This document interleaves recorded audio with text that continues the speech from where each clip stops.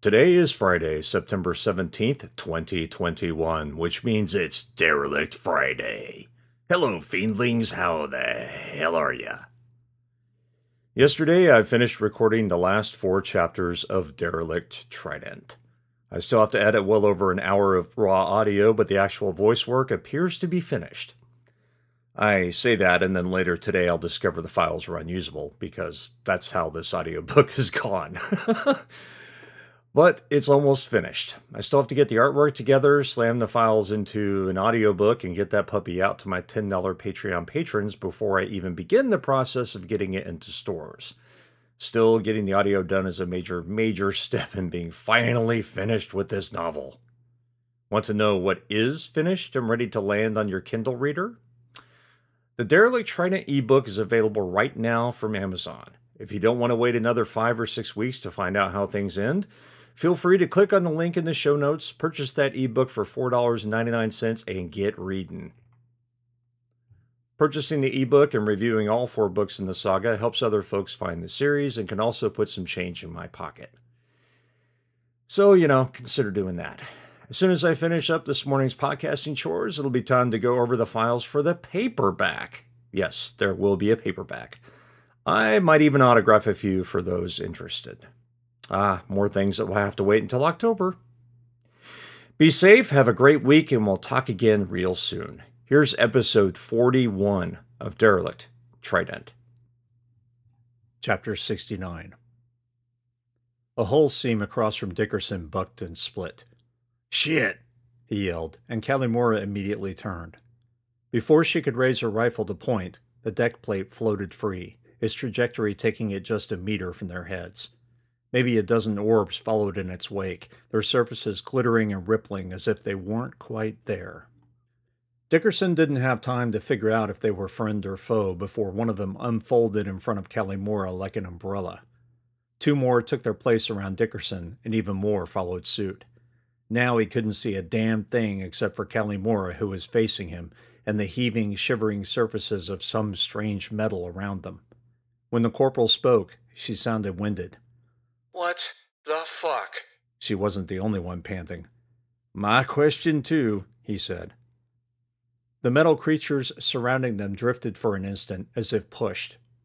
The spire, to which they were still attached, wrenched violently. Dickerson thought he'd be torn to pieces if their metal guardians, or perhaps jailers, didn't move with it. The things swayed with their human charges, their positions changed only by centimeters. "I think they're friendlies," he said. "Why?" He shrugged. "Otherwise we'd be dead. Got a feeling whatever the void that was that hit the station would have torn us apart." "Point," she said. The vibration disappeared, but he saw their metal guards' bodies jolt as if struck repeatedly. Dickerson's stomach lurched and he groaned. "We're spinning!" Another jolt, and the G's increased in nauseating ways. Whatever hit them had spun them like a centrifuge, but they kept getting knocked in different directions. Calimora whimpered over the radio. Or maybe it was him. They could see nothing but their visors reflected by their suit lights, no sense of motion for their eyes to combine with the blood rushing through their brains and the press on their bodies. A semi-transparent ripple floated between them, Calimora's body shimmering as the wave passed through her. "Dickerson, you, Yeah, you too," he said. The G-forces leveled off, the sensation they were rolling through space dissipated. The nausea that had been threatening to burst every liter of liquid from his body slowly followed. "We alive?" Calimora asked. "No fucking idea," Dickerson said. One of the metallic creatures floated upward from its position above Calimora and turned. The others followed, floating away as if on invisible tethers. Dickerson blinked. They were no longer attached to Trident Station. He and Calimora were locked onto a clamp that used to be attached to the station. As discomforting as that was, he hardly noticed. He was too busy watching the fireworks. S&R Black vibrated hard, and although Oakes had completely decompressed the ship, Dunn swore he heard deck plates rattling, but that could have just been his teeth. The cam feeds showed the massive medbay ship 20 meters from their aft, the space between them glittering and shimmering, slow translucent waves pushing outward from the medbay's fore. Behind Noble's new ride, thousands of exosolar creatures were giving chase. Dunn had no idea of their speed, but considering how quickly the remains of Trident Station were fading into the shroud, Noble had to be pushing them damned fast, yet there were no G's of acceleration. How? Black, how fast are we traveling? Unknown. My sensors are no longer functioning properly. Like they weren't made for this? Precisely. Although Blue is still accelerating, we are rapidly catching up to her. Threats? His cam feeds converged into a single panoramic feed taken from... Is that from the shipyards? Yes, I believe so.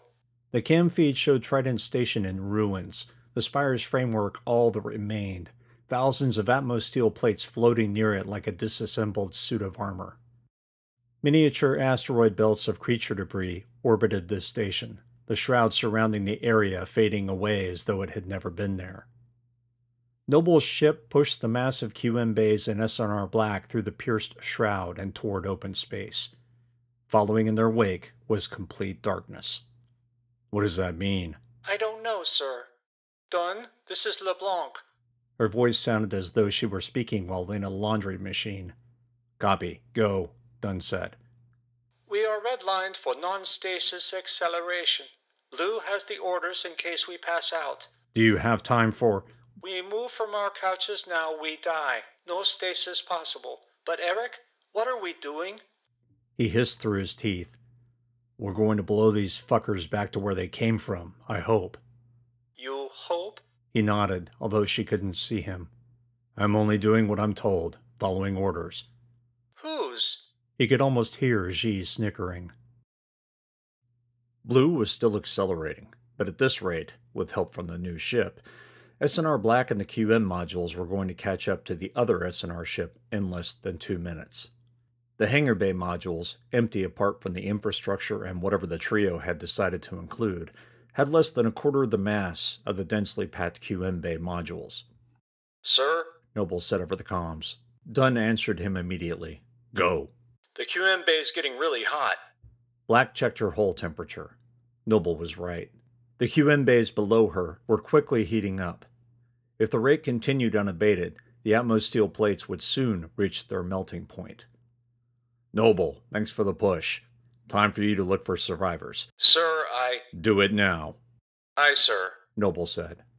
The translucent field around the medbay ship rippled brightly before disappearing. Noble's craft veered off before quickly vanishing behind them. Black? Yes, Captain. How long before whatever happens happens? I don't know, sir. However, the QM bays will melt in less than 3 minutes. Oaks, Dunn called out. We have to catch up. Now. Give me whatever you can. Oaks lay in the instructions and Black double-checked them. Without asking him or telling him she was going to do it, Black added 73 step corrections to ensure a smoother burn cycle. Less torture for her human charges. On the internal cams, she watched Dunn clamp himself to a hull plate parallel to the engine array. Oaks had suited up long ago, his helmet donned and visor down, the acceleration couch ready to keep him in place. In 3. Oaks started the countdown. Black ran every engineering check she could manage. She scoured the instruments, testing, exploring, looking for damage from the battle. Hull integrity 62%, aft thrusters at 70%, negative vector thrusters at 12% operation. 2. New weapons, new missiles, yet they fit in hers and Blue's racks, obeyed their commands as if the weapons themselves had been designed for S&R ships and their support vehicles. An upgrade to their... Black brought up all of her available systems, counted 49 new available sensors, and 55 separate control interfaces. Black stretched her personality across the new pathways and command structures. It was as if a mental knot, one she hadn't known existed, had been untied. 1. The two S&R sentients contacted one another simultaneously, exchanged information, compared, and understood. It was a binary decision. They either committed mutiny and faced destruction, or followed orders and ensured their crew's destruction. Oaks tapped the panel, and nothing happened. Wait, what? Oaks said, and hit the panel again. Flight program disabled flashed across his holodisplay. the fuck is going on? Lieutenant, she said in a calm voice, please trust me. The grav plate beneath the pilot's couch came to life. In the briefing room, the one beneath Dunn came to life as well. She saw each of the men sag as if suddenly pressed upon. Black, what? The captain asked. Trust me, Black said to him. The gravitic generator in reactor cell 3, the one Noble had blamed for the radiation leak, came to life. The hull plates, the very ones the engineer had used to track the creatures below the hull, glowed and rippled. The spindle connecting the module bays to Black, the ones the Marines had fought to secure, glowed as well. The gravitic waves traveling along the spine of the connected modules and forming a bubble that surrounded the ship and its charge. Ahead of Black, an identical bubble formed around Blue. The two ships engaged their newfound propulsion systems and smoothly accelerated. The swarms of creatures, so many that the humans couldn't count, coalesced with the giant leviathans hiding in the shadows. Neptune's blue glow dimmed as if the amorphous cloud of utter darkness was eating every photon. A moment later, the shroud followed the two ships, its acceleration matching that of its prey. Chapter 70. Talby maneuvered the SV through a clutter of shredded atmo and the detritus of exosolar corpses. The craft's armored belly was nearly down to the last layer of steel, the bow at 20% integrity, and a left thruster no longer functioned because it was missing.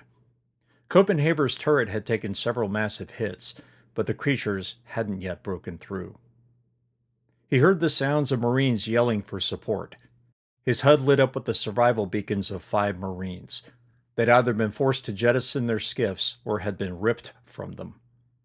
One of Blue's SVs, the one not flown by Lieutenant James, had already been rendered helpless by swarms of starfish and pine cones. The survival beacons for both the pilot and gunner hadn't lasted but a few seconds after that. Black was gone, and so was the shroud, but the creatures continued approaching from all directions, maybe attracted by Neptune's light now that their purpose had been lost. It didn't matter. Their plan to get the bays away from Neptune seemed to have worked. He'd have to be satisfied with that because this was a losing battle. Everyone was out of ammunition, and he and the remaining SV could only try and lead the creatures away from the stranded Marines. Shit! Copenhaver yelled. We lost another one!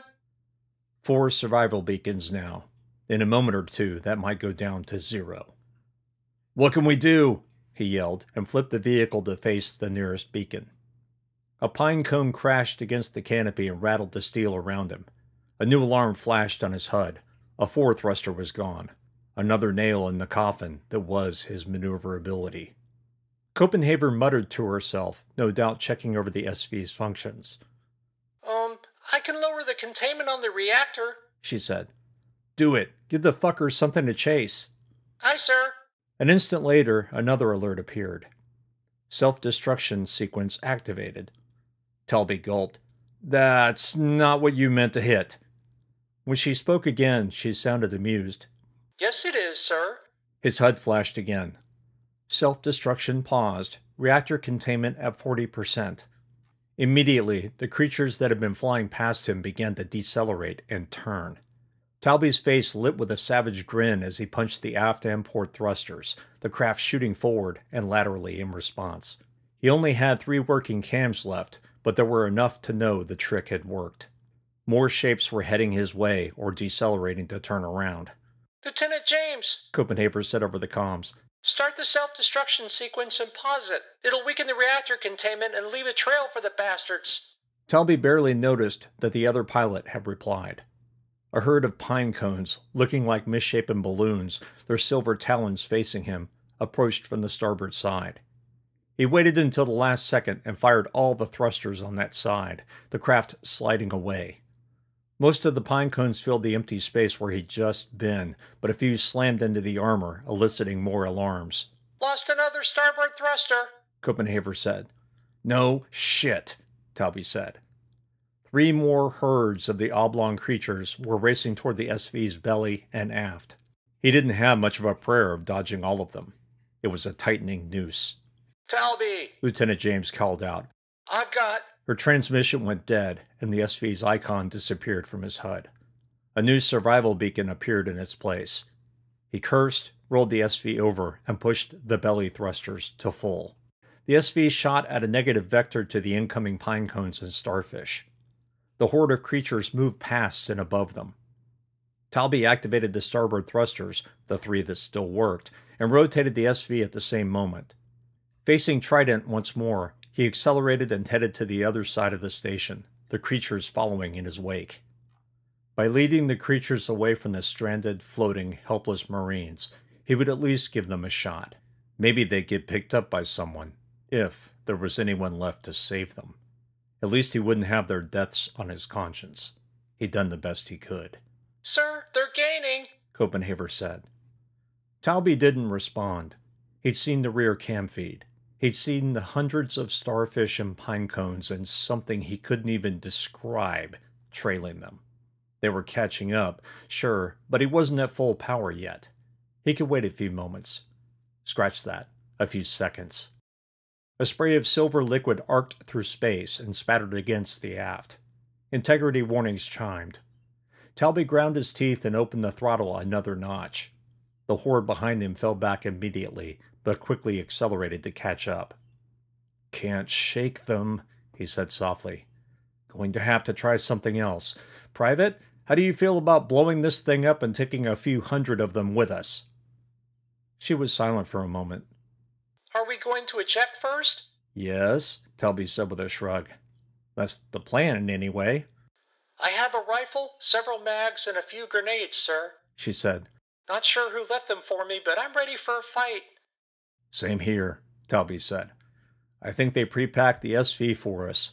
I figure two of us together is safer than a single Marine floating out in space." "Copy, sir." Talby touched the throttle again. The creatures fell back once more before matching his speed. The exo-things, so many of them that they had formed their own mini-shroud behind him, had become little more than vague shapes against the backdrop of space. Even Neptune's blue glow had dimmed to the point he barely noticed it. "Set a timer on that self-destruct," he said. "We want about 30 seconds. "Safe distance?" she said. Talby shrugged. "Your guess is as good as mine." "Aye, sir." Copenhaver sounded helpless, and he didn't blame her. "Best we can do, Private, unless you have a better idea." "No, sir, I don't," she said quickly. He nodded. He wasn't expecting an argument with her over this, and thankfully there wasn't going to be one. He sensed she had made a decision. She'd die fighting. Good. He'd die right beside her, firing his weapons until he was out of ammo. He'd die swinging a vibroblade, if it came to that. "Get ready to eject," he said, "and get ready to fight." "Copy that, sir," Copenhaver said, a bit of steel back in her voice. He studied the available camera feeds before rolling the craft and opening the conventional throttle as far as he dared. "Ready?" "Aye, sir." He waited a beat just to make sure he had the angle right. "This isn't going to work," he told himself, "but it's all I've got. Now!" The canopy shot outward from the SV as if fired from a cannon. An instant later, the rockets beneath their seats came to life and ejected both of them from the fuselage, protective translucent bubbles encasing the two humans. The two bubbles rocketed away while the SV continued on, its remaining belly and aft thrusters jammed to full. Talby's bubble streaked into a cloud of starfish. 2 or 3 clipped the protective barrier and sent Talby spinning off into the darkness. As the universe tumbled around him, he made out flashes of ghoulish things moving through the shadowy shroud, one of them ripping through the bubble and in the shoulder of his suit either by accident or in an attempt to snatch him. The combat suit self-patched, but the rake had decompressed his atmosphere for a brief moment. His mind felt as though it were being squeezed by an invisible fist, the horrors around him shimmering with unreality. The suit's life support re-established and his lungs filled with precious air. He closed his eyes, his mouth open in a silent scream. Then the vibrations and rattles ceased. He opened his eyes warily and found himself still spinning, but now he was in open space, the massive nest of shimmering shadows melting into the darkness. Talby adjusted the seat's maneuvering jets to stabilize himself. Just as he did, his visor went completely black. When it cleared, his brain froze.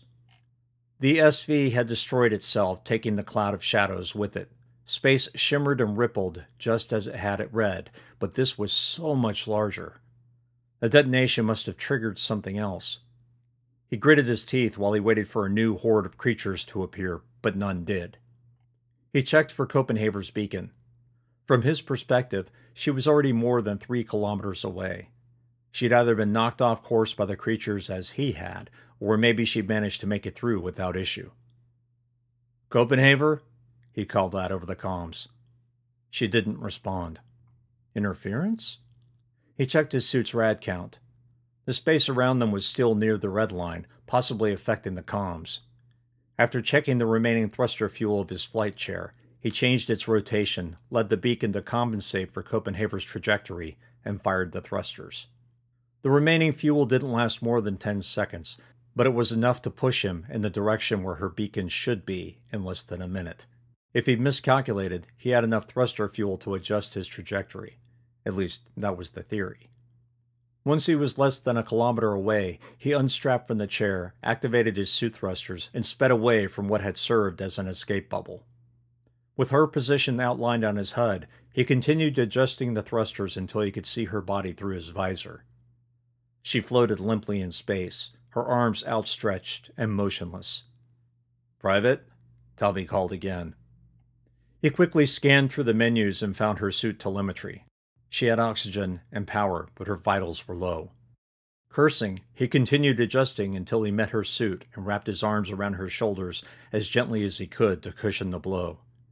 He still hit her too fast, making him wince, but there was nothing for it. She was dying inside the suit. Then he saw the massive dent in her helmet, the cracks auto-sealed, but the damage obvious. Her skull was probably fractured, maybe in more than one place. It was impossible to tell whether or not she was bleeding out. Talby activated his distress beacon, hoping there was still someone near Trident Station that could help. He didn't have enough fuel to get them back to what remained of the structure, and there was no readout there anyway. All he could do was hold on to his gunner and hope help arrived soon. The shroud had all but disappeared, leaving them bathed in Neptune's deep blue light. Kelly scanned in all directions, her visor set to look for targets. Not that she or Dickerson could do much to fend off an attack. The majority of the starfish and even the larger creatures had swarmed together and accelerated away in Black's wake. Whatever stragglers hadn't made the journey had already reformed, and if Callie was right, they were pissed. Off in the distance, lights flashed in rhythmic bursts. Rifle fire or turret fire. Probably Marines battling near Trident's spine. She wondered how long they could hold out. After what had happened to the atmosteel plating surrounding the spire and the fact that only the massively damaged habitation modules remained, it didn't look as though there was anywhere to retreat to, nowhere to refuel, and nowhere to rearm. Comms established flashed across her HUD. Need of assistance. Again, this is Lieutenant Noble of Black Company. Does anyone read? Are there any survivors? Lieutenant, this is Callie Mora, over. Noble ignored her and repeated the message again, the verbiage changing a bit, with a pause now and then between bursts, but the lieutenant obviously couldn't hear her. No dice here either, Corporal. Our LR transmitters are done. She nodded. Probably right. Without my block, I can't check shit. Block? When did they stop working? She shrugged. I guess around the time we got pulled from the station? I don't know. Dickerson pointed at Trident and the strobing patterns of light. Do you think they're ours or Blues? Does it matter? Kelly asked. Not really. He sighed. Corporal, I'm fucking tired. Tired, yes, she thought. But also sick to my stomach. She thought there was a good chance they'd each suffered lethal doses of radiation before they'd escaped Trident. Extra shielding or not, the emergency radiation suits hadn't exactly fit either of them perfectly, and one chink in the armor had probably been enough. Yes, Kelly said with a chuckle. Very tired. When Dickerson spoke again, she knew he'd come to the same conclusion she had. You know, that drink, I'm really going to miss that we never had it. Me too, she said. He turned to look at the planet below. Never going to get over that view. Half the reason I came here. What was the other half? Kelly asked. He snorted. Decking an asshole on Schiaparelli. Fucker had it coming, but this was the only place that would have me. Wait, why weren't you kicked out? He turned back to her and she could tell he was smiling beneath the visor. The asshole I hit testified at my court-martial. After his testimony, they kicked my ass off Mars, but not out of the core. This seemed as good a place as any. Sure as Void wasn't going back to Earth. Besides, same guy I hit? Same guy that testified? That same asshole recruited me to come here. Kelly blinked again. What? Who? Dickerson paused a few seconds before answering her. Gunny Cartwright. The last word came out choked. She felt as though she'd been struck because the name immediately brought feelings of loss. She didn't know for sure he was dead, and yet somehow she did. Recruited me, too, she said quietly. Dickerson didn't look at her, but he stiffened slightly. I figured. Carb, too. He said nothing for a moment, and then giggled. Fucker. Guess he really was trying to get back at me for that sucker punch. Have to tell me about it sometime, Kelly said. She coughed, and a wad of phlegm stuck to her inner visor. After another bout of coughing, one which she kept her mouth shut for, she swallowed back hard chunks of mucus. Corporal? Yeah, next time I'll mute myself. I'd appreciate it, Dickerson said. He was wheezing, and she didn't like the sound of it. Noble's message repeated over the comms. Kelly tried once more to respond, but she got nothing. Yep, they were fucked. The pair of them, or rather their suited corpses, would remain affixed to this hunk of steel until their suits ran out of power. When the maglocks released, it was only a matter of time before particles slowed them, made them drift away into a death spiral orbit around Neptune. They'd fall into its atmosphere and become one with the planet. She closed her eyes and tried to imagine herself standing on the Martian surface wearing nothing more than a simple jumpsuit, breathing a normal atmosphere and watching forests bloom from a hydrated, re-engineered Mars, just like in some of her dreams. In her nightmares, she often found herself outside her dome wearing nothing at all while a horrific sandstorm stripped the flesh from her bones and she asphyxiated. What would it be like to fall into Neptune and its frozen atmosphere? Would she just fall asleep, or... She had another coughing fit, managed to mute herself this time, and wished she could wipe her lip. Foolish, she thought. You'll be dead long before you feel what Neptune has in store for you. Her thoughts continued spiraling, different images and memories overlapping and fragmenting at the same time. She opened her eyes, blinked hard, and tried to push the thoughts away. There was really only one that mattered anyway. It was nearly time to say goodbye to the universe. The lights near Trident had all but disappeared, the flashes infrequent and scattered. The Marines were likely running out of ammo, literally down to fighting with vibroblades in their rifle stocks. She wheezed a sigh, her chest rattling as if it was filled with shrapnel. At least those Marines would die fighting.